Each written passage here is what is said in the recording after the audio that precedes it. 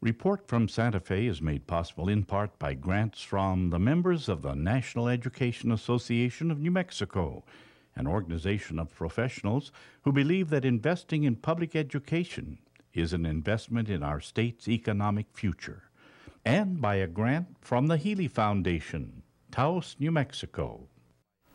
Hello, I'm Lorene Mills, and welcome to Report from Santa Fe. Today we're going to deal with water issues in New Mexico. This is a vast and crucial topic, and we're honored today to have two guests, Peggy Johnson, who I'll explain who you are in a minute, and Laura Paskus. So, Peggy is a hydrogeologist with the New Mexico Bureau of Geology and Mineral Resources, but you're retiring after how many years? 21 years at the New Mexico Tech and the Bureau of Geology. And some of the things that you are famous for that we'll get into is aquifer mapping. Where is the water and how much is there? And the thing that makes my heart go pitter-pat is paleohydrology. How old is the water that we're siphoning up? You're much published, ran many programs. Now, Laura, you are a highly esteemed New Mexico journalist. You are freelance. You cover the waterfront. You are published in New Mexico In Depth, the Santa Fe Reporter, New Mexico Magazine, the New Mexico Independent, Audubon, the High Country News, Orion, all of those. You have a background, I just love this, in anthropology and archaeology, very close to my own interest. And the topics you deal with are, of course, water, which is one of the reasons we brought you here, climate change, environmental issues, methane. You did the famous article on the copper rules, on the canary and the copper mine, and immigration, lots of things, methane, the methane problem. You recently have a piece called Weather Coverage in New Mexico is Missing the Mark. I'll have you talk about that. And you have a 12-month series, because this topic needs 12 months. I'm sorry we only have half an hour, but it's called At the Precipice, New Mexico's Changing Climate, and that's with New Mexico In Depth. So thank you both for your work and your efforts to enlighten us. So either one of you can go first. What do you most want from all of your experience and research? What do New Mexicans need to know about the situation, the water situation in New Mexico right now?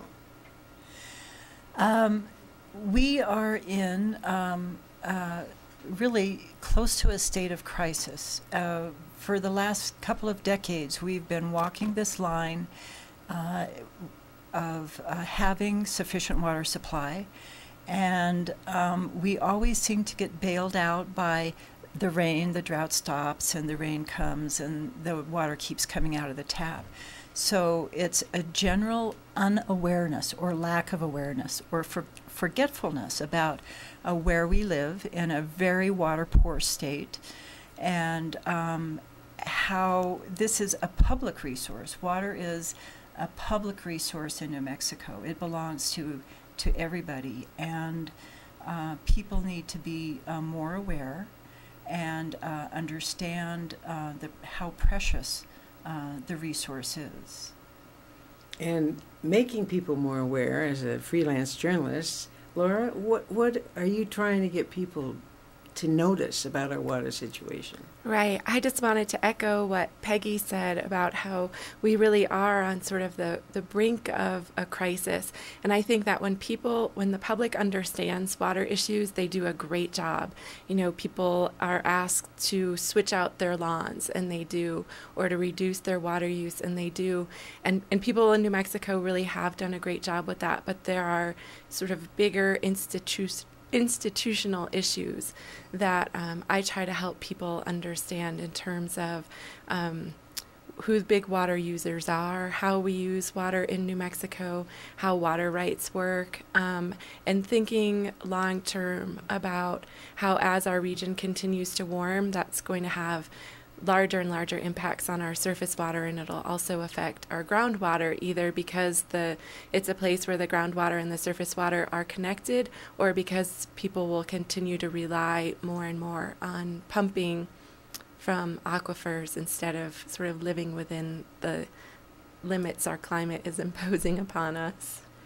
It reminds me of the old saying in the West about water, that whiskey's for drinking, but water's for fighting. And do you anticipate a form of I won't say water wars, but really fighting for water. Well, look at our situation with Texas right now. I have this probably naive and very optimistic view for New Mexico. We have faced so many challenges over our history for hundreds of years, and I like to envision a place where we come together and recognize it's not farmers against cities, it's not environmentalists trying to protect rivers against farmers or cities. I think that it would really be nice for us all to come together and recognize the ways in which farmers rely on the environment and cities and residents rely on farmers, and how we all need to really be looking out for one another so that there aren't big winners and losers in the future. And that's the value of science and your studies, to let people know what is aquifer mapping. What do we learn from that? Aquifer mapping is a program that we officially started at the Bureau in about 2004 with funding from the state legislature to the New Mexico Bureau of Geology. And it's really something that we've been doing at the Bureau for the last 30 years. It is the study of, it's bringing together multiple science disciplines, geology, which is the foundation of our organization, and hydrology, the study of water, and other scientific disciplines like geochemistry and geophysics that tell us something about the aquifer. It's a shape, how old the water is, and the extent of the aquifers. And we put all that information together, and it tells the people and the state decision makers what our aquifers are like, what's the physical model of the aquifers. How old is our water, and how much does it vary in regions of the state? This is fascinating. Paleo hydrology. And then answer that. We'll move on to other things. But as soon as you said that, my little ears pricked up. How old is most of our water? The bulk of the water in storage in our aquifers, even our major aquifers that are connected to the river, like the Rio Grande, is over 10,000 years old. The studies that have been done everywhere, Albuquerque Basin, Santa Fe, Taos, about the upper few hundred feet of the aquifer where it's recharged with fresh water, the water is a few hundred to a few thousand years old. Below that, it's 20,000, 30,000 years old. So this is water that was recharged in the Pleistocene age, when the climate was much colder, much wetter, and we had glaciers and perennial snowpack everywhere. And it has not received a lot of recharge since. So our sustainable water supply that is at the top of the aquifer is quite limited. Well, I had read that California, when they have had their big drought that they're really not out of yet, that they were using ancient water, 65,000-year-old water, to water the almond groves. You're never going to get that water back. Now, you mentioned the balance between the groundwater and the deep water, the living water. What do you call it? The streams and the rechargeable water. So, what should we be tapping into this water? I mean, I tend to be really conservative, so I would say, like, no, not unless it's, really sort of an emergency. But I feel like when sort of larger scale population moved into the Southwest and moved into New Mexico, it wasn't feasible to be, making a living farming or engaging in big industry, whether that's mining or having big cities. It wasn't necessarily feasible and to rely just on surface water. And so we had this great technology by which we could use fossil fuels to build pumps to pump groundwater. And, that's really, I think, what helped agriculture grow up in eastern New Mexico, and our cities, we rely on that groundwater. And maybe it's just not within human nature to always want to live within our limits. But I think now with the work that Peggy and others are doing in New Mexico really shows that we need to think really carefully about our groundwater use, because especially as we move forward and there's less surface water to rely upon in many years, the groundwater is kind of our savings account. And when we steal or use or abuse that water, are we stealing from the future or from the past? That's a good question. Good question. I haven't looked at it from that perspective. When these endeavors started, as Laura was discussing, agriculture and industry in the early part of the 1900s and even late 1800s, people had no idea about that there was water that was old or that was age. They had a need, they found a way to supply it, and they were off and running. And largely, our perspective has not changed. People have a need. They want to build businesses. They want the economy to grow, and they're still going back to the resource, even though they should know better, even though we have information. They are in a mode of operation where they just go and take it.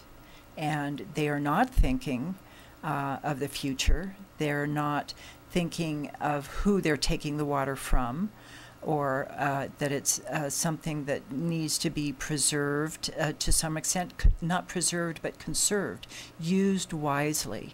And we are not making those good choices. We are not making, we're making very bad choices and poor choices about how much water we take, where we take it from, and what we use it for. Well, I'm sitting here in a way with the Alpha and Omega. You have the science and you have the facts, and you have the media and the communications and the ability to get it out. But there's a lot of people who really don't want to think about it, That's don't right. want to worry about it, thinking they're always going to be able to turn on the tap. So how, without frightening them, do you educate them enough to know we're in trouble? You call it a crisis. But there are things that we can do. I know that Santa Fe really dramatically reduced its water per capita intake. And so what kind of response do you get from, I was reading some of the comments on some of your things, some of them were, they're climate change deniers. Mm-hmm. And so put together the drought and the vanishing, surface water, and how do you ever get discouraged as you come and bring this information again and people are still saying no? I think it can be discouraging. It's sort of combined with this moment in history in the last decade or so where we've really seen journalistic resources constrained. You see newspapers pulling back on their coverage in many areas, smaller newsrooms, even smaller newspapers sometimes. There was kind of maybe 10 years ago, there was this big push for newspapers to have a reporter who was focused specifically on the environment. And here in New Mexico, we had a handful of environment reporters, and those positions are gone for the most part now. And so I think it's unfortunate, because as these water issues become more and more important, they're not just environment issues. I think that I would love to see water coverage that, seeps its way into business reporting, especially business reporting on the economy, but also planning and local politics. And reporting on water and reporting on climate change shouldn't just be considered the environment reporter's beat anymore. Well, we're speaking today with journalist Laura Paskus. Thank you for joining us. And Peggy Johnson, thank you for joining us. So as a hydrologist or hydrogeologist, you find out, you say, we have this much water, it's this old, and it's here. And then how else can you as a scientist reach out? Because what Laura is saying, this should be in every section of the paper and on the news. This should be in business. This should be in education. This should be in science. So how have you as a scientist, and you're the Bureau of Geology and Mineral Resources, how have you been able to get out information about this, to pass your knowledge on to the public? That's a great question, and one kind of near and dear to my heart, because when I do studies and I gather all of this information, one of the things that we always do is we set up a network of wells where we monitor the water levels, and we might compare those data that we're collecting to historic data so we can see how much the aquifers have declined. And we leave those networks in place, we try to serve the community after we finish studying. And we put together what we've learned and take it to the communities. And there is always an overwhelming interest in what we're doing and what we've learned. And that's one way that we can sort of capture the interest of the public and educate them about their resources. And we've been able to do this gratefully with the support for the Aquifer Mapping Program throughout the state. And it makes a very big difference in those communities to people who want to know more. Many people out there really are seeking this information, and it's really kind of, I think, the media blackout, so to speak. I don't know if that's the term, but not making it publicly available on a broad scale. We certainly do our part. It's part of our mission at the Bureau of Geology to make this information publicly accessible on our webpage, in our reports, and extend this information through workshops and lectures and to the legislators themselves in terms of decision making, and also the state regulatory agencies, the state engineer and MED. They all get our information, so everybody is using the same information, and it's and very that's helpful. what gets me. It's not that there isn't a lot of news about this. There's extreme weather.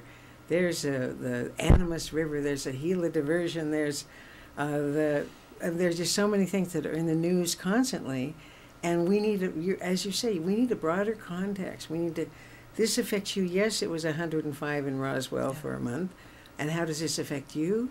Well, they're thirsty, Mm-hmm. and so let's do just some of the hot topics like the Animas River. Who wants to take that situation? Well, I think what happened last summer was an emergency, and there were many perhaps steps along the way where things could have been handled better. But for me, as somebody who has paid attention to these issues for a long time, I think that there are deeper, longer-term issues that we need to be talking about in New Mexico, and that I would love for our Secretary of the Environment to talk about in terms of not just pollution from that one event that occurred in Colorado that New Mexico is suing over, but what else we have, sort of long-term contamination.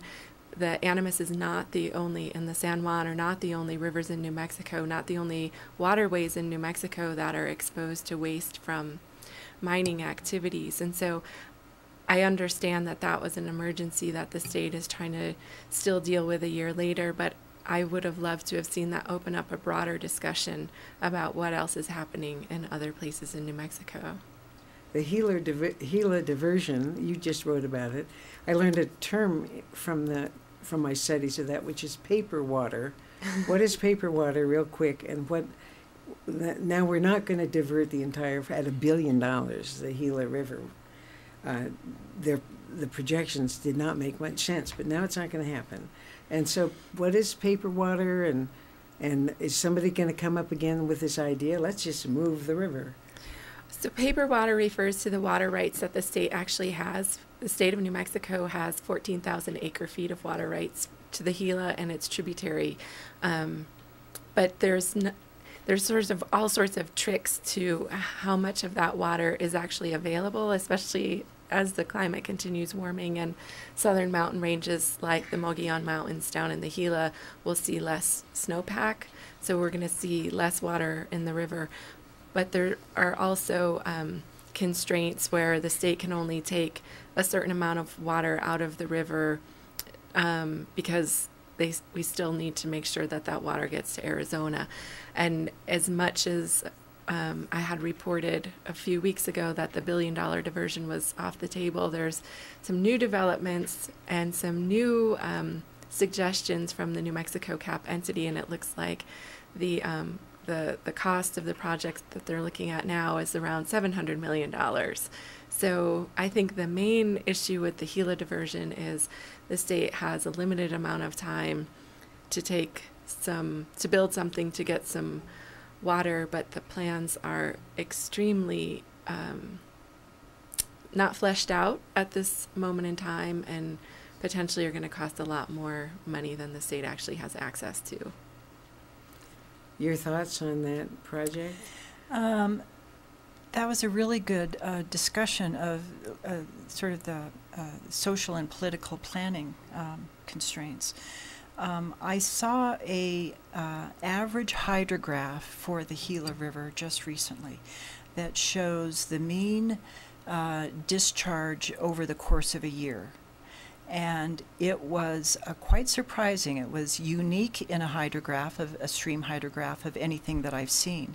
Typically, you see it low in the winter, it comes up in snowmelt or sometime in the spring, and it's low the rest of the year. The Gila was chaos. It spikes over the course of the year. It's erratic. The flows are extremely erratic, and not only over the course of the year, but from year to year.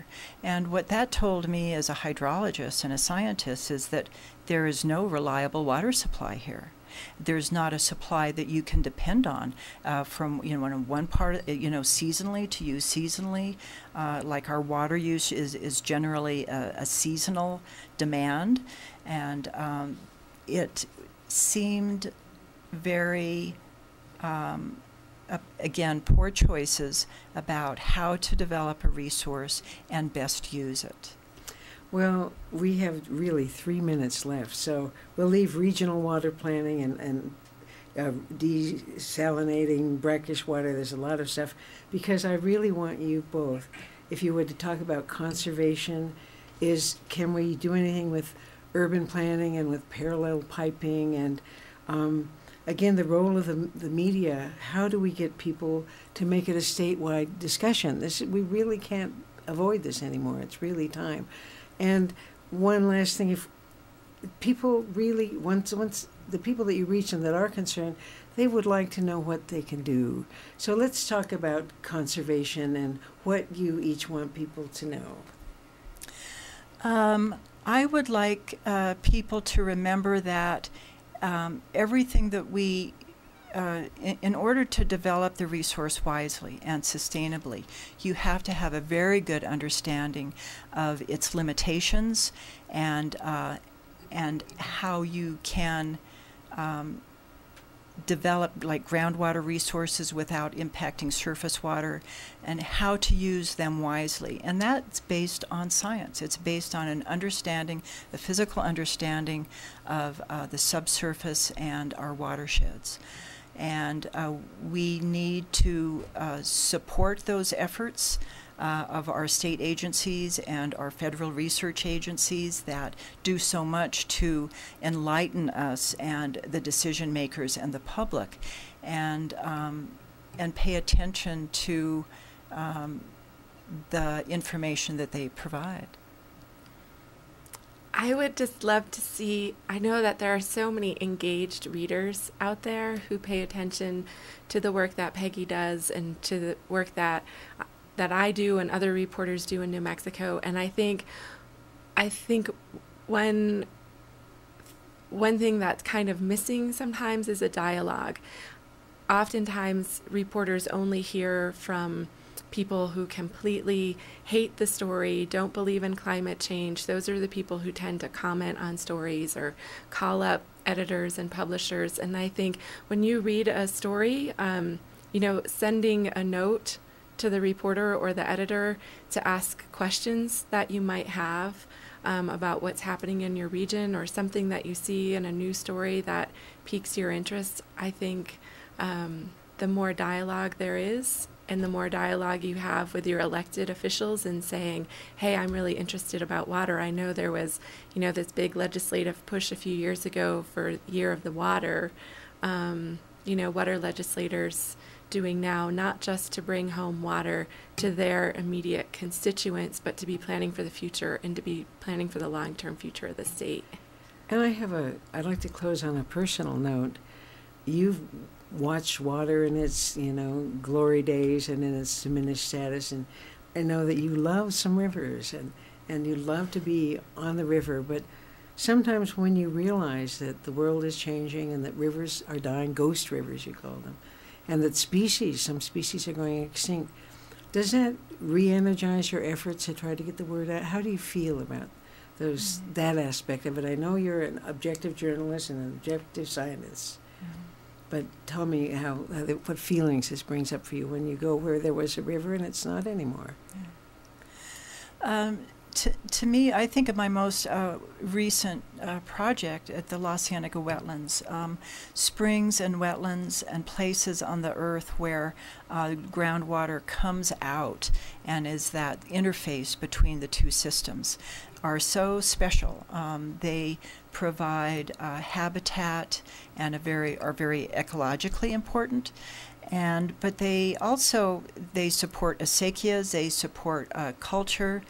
And they're places that, to me, are so special that it pains me to see people disregarding that and not honoring how precious that is. So I hope that what I can do can at least educate people and make them more broadly aware of those special places. And I spend a lot of time writing about depressing issues or issues that can make people really mad sometimes. And I think it's easy to get sad, and it kind of sometimes can feel good to get all riled up and angry. But for me, like the reason I have continued to do this work is this overwhelming sense of love for New Mexico. And I think even I report a lot on the Rio Grande, and 17 miles of the river have gone dry in the past couple of weeks. And the thing that kind of sustains me through that is when you go out to the river, there's still things that are really beautiful. There's still this sort of beauty and sense of peace. And going down to the Gila with its crazy hydrograph, I mean, it's just amazing to see what that river can do when it's at a high flood stage. The cottonwoods knocked over, and just this sort of this beauty that we have in this state, and that future generations have a right to enjoy that as well. Well, our cup has overflowed today. I want to thank our guests, Laura Paskus, freelance journalist, and Peggy Johnson. Thank you both for bringing your vision and your intelligence and your insights into our most pressing issue. And maybe let's revisit this. There's a lot more to find out. Hey, I'm Lorene Mills. I want to thank you, our audience, for being with us today on Report from Santa Fe. We'll see you next week. Report from Santa Fe is made possible in part by grants from the members of the National Education Association of New Mexico, an organization of professionals who believe that investing in public education is an investment in our state's economic future, and by a grant from the Healy Foundation, Taos, New Mexico.